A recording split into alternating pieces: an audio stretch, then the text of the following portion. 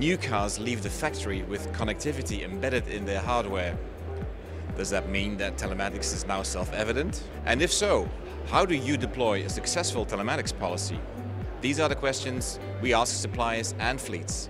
Telematics is about capturing and processing driving data to turn them into useful information.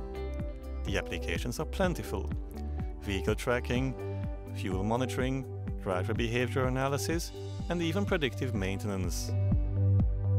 Initially, black boxes and dongles were used to collect vehicle data and transmit them to the telematics platform. Today, every new car comes standard with eCall, an automatic crash response system, which means every vehicle has connectivity in its hardware. We know that vehicles that are coming off the assembly line today may or may not be connected, and those vehicles will be in use for 12, 14 years.